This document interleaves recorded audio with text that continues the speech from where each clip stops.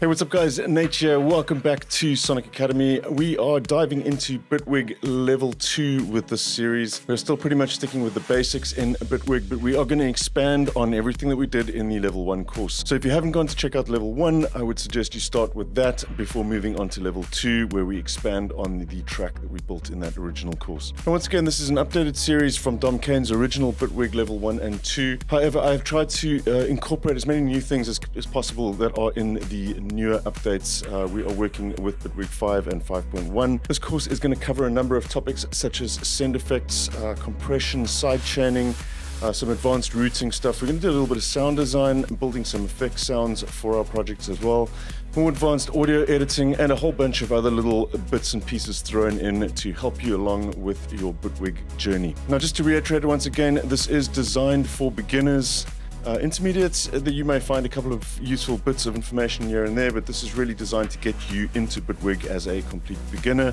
I hope you guys enjoy this series. Best of luck, and we'll see you in the next video. Cheers. Alright, welcome back guys. We are going to dive straight into the practical now. No more beating around the bush with theory about Bitwig. Let's kick things off and take a look at sidechaining, or sidechain compression in this case. We're going to do some additional compression further down the line. But I'll take a look at various different ways that you can deal with sidechaining, and it's going to lead us into some other stuff after this video as well. It's something I want to cover now because chances are it will fix a lot of things in the mix by ducking elements out of other important elements like the kick. We're going to focus on just ducking these chords and the bass in this video. So we've got our chords here.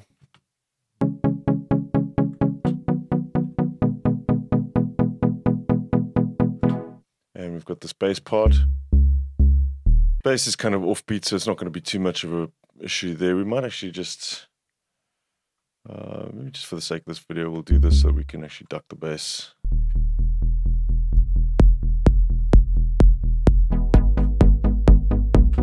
So obviously we want to make room for our kick. I'm going to show you a number of different ways to do this because there is traditional ways and there are not so traditional ways, and all of them have a place in your Bitwig workflow for various different things, not just sidechaining volume. So let's just get going and we'll take a look at the sort of more traditional way to set this up first. Right, so I'm on the chord section now. I want to duck the chords out of the way of the kick. So to do this, we're going to use a compressor that can be sidechained. Now, don't use the compressor plugin. It can't be sidechained in Bitwig. You're going to be looking for the dynamics plugin instead. Now, all you're going to have to look for now is this device input down at the bottom. And you'll see by clicking this, it'll open up all the tracks in your project. In actual fact, we don't need this Bitwig old anymore, so we can actually remove, just save this as Bitwig level 2. And we can actually remove this entire section just so that it's less complicated. Let's go back to our chords and click the device input. And we're going to be looking for the kick drum here. So we're going to go to drums, kick. Now we can go pre or post. This is going to be pre-fader, so even if the fader is down, you're still going to be getting the signal from the kick to duck. We probably want to go with post for this, because if I pull the kick out, I kind of want the sidechaining to disappear. So we're going to go with post for that one. We're now sending the kick into our compressor or our dynamics here. I'll bring this up a little bit for you. And let's play this back and see what's going on here. Right, and so right off the bat, my default settings, I have that picked up already. You're looking at the high threshold, not the low threshold. This is sort of expansion rather, or upward compression. We're looking for the downward compression here. So you see with these extreme settings, I'm getting the compression going really far down. We can adjust the attack and release times.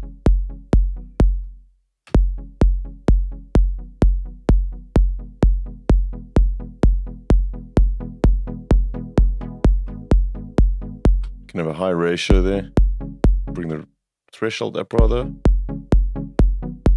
We kind of want that just to touch that end bit there so that it's removed from the kick, but then has time to come back up again.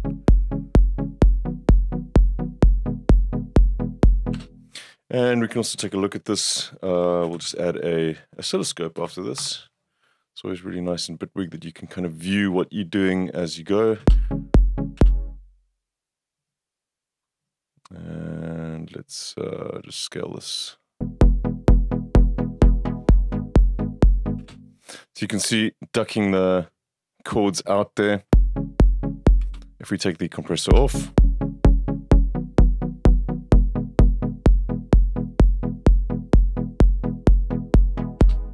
and there you have it. So very, very simple to set up in Bitwig. You just select your input there and that's it.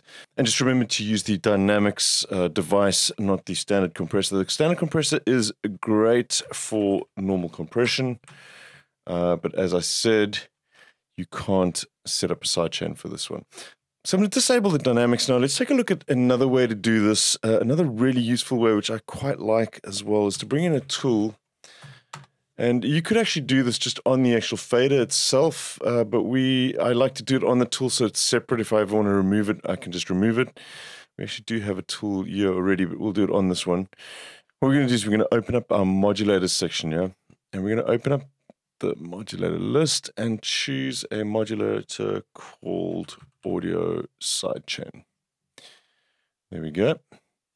So this audio sidechain modulator that we have here now, we can expand that, and maybe just close all of these down just so we have some space. We'll just minimize those.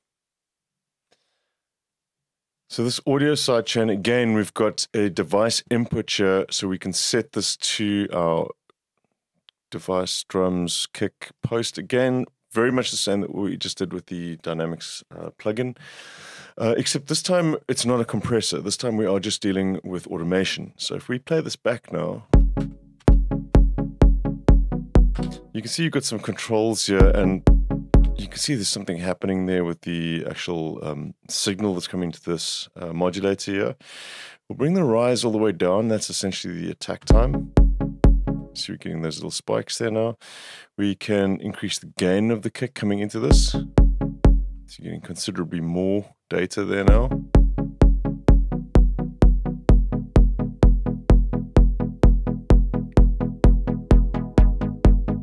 You can adjust the fall like that too, which is going to be your decay. You can also adjust this so that if you are looking for a trigger from a certain part of the kick, maybe you don't want to be triggering all from the bottom end there, you could filter that out and you could grab your sidechain information just from maybe the high section. But in this case, we kind of want the whole kick to come through anyway, so that's going to be fine for us. Now what we're going to do is, rather than compressing this, we're just going to use the modulator here and bring this down. And then you have it. It's as simple as that. It's taking the audio signal, the waveform from the kick. It's converting that into control data, and then we're using that control data to modulate the volume down and up as it plays back. This is probably my favorite way to do sidechaining in Bitwig. There's a number of other benefits that you can get from this too. If we were to be using additional plugins here, you could use this on filters and so forth. It can be applied to pretty much anything. You can use that sidechain information to do whatever you want. And with Bitwig's project level modulators, what we can do here is we could actually take this one and go to the project level and put that in there. We'll remove that one. So there we've got the information, the trigger coming from the kick at project level. We can turn down our volume. Now we could just go to our bass channel and let's add another tool there, for example. We can use exactly the same modulator at project level. Bring that down. There you go. We could decide, let's say just the loop here. We want to bring down the volume on the actual fader. Take a listen to what that does. We can actually do that with something like the hats rather. Let's check out here.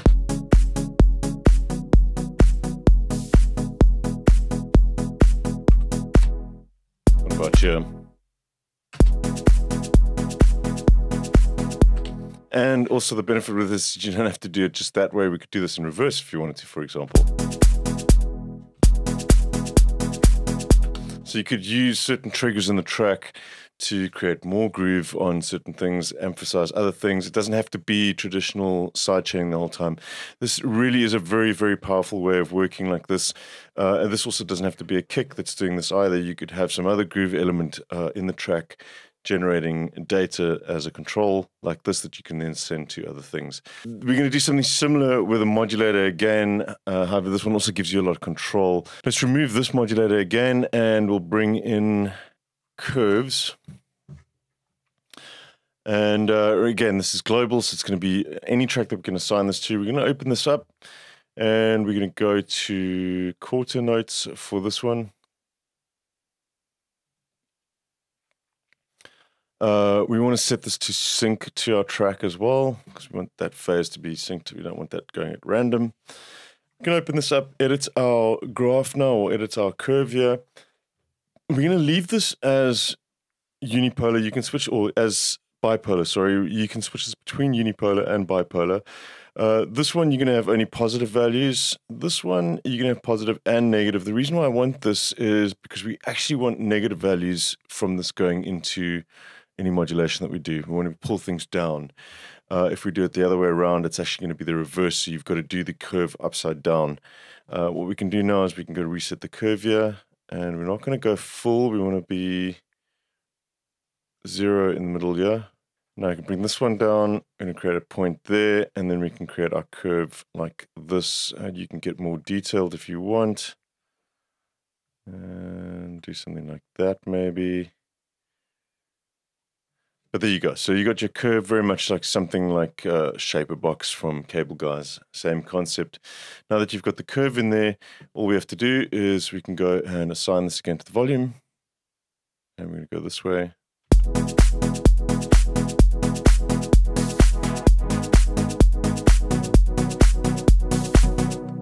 And again, this can be applied to anything as well. The only downside with this one is that it is running constantly the whole time. It's not following the kick. So if you stop the kick from playing, this is going to continue. My preferred way is using the audio sidechain like we looked at. It's just gives you a lot more flexibility as to when stuff is being ducked as well. If you take the kick out, like I said, it's going to stop sidechaining. So we'll use this one for now. We're going to go to kick again. We'll just quickly set that up, post. Drive that a little bit more, bring the filters down. And there we go, we can apply that to our volume. And we'll do it to the bass as well.